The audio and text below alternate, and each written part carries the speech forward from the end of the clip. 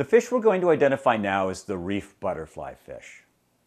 I think the reef butterflyfish is the prettiest of the butterflyfish species commonly seen in the tropical waters around the US and Caribbean. Its belly is white to nearly silver, while its back and dorsal fin are yellow. Reef butterflyfish also have two dark vertical bands on their bodies. One is near the rear of the fish, the other runs across the eye. This is a defensive color scheme as it confuses predators about which end of the fish is the front. That confusion means that the predator may not know which way the reef butterflyfish will go if it's attacked. Reef butterflyfish are common in the waters of Florida and the Bahamas, but fairly uncommon in most parts of the Caribbean, except the eastern and southern parts. Reef butterflyfish, like most butterflyfish, are 3 to 5 inches long and nearly as tall as they are long.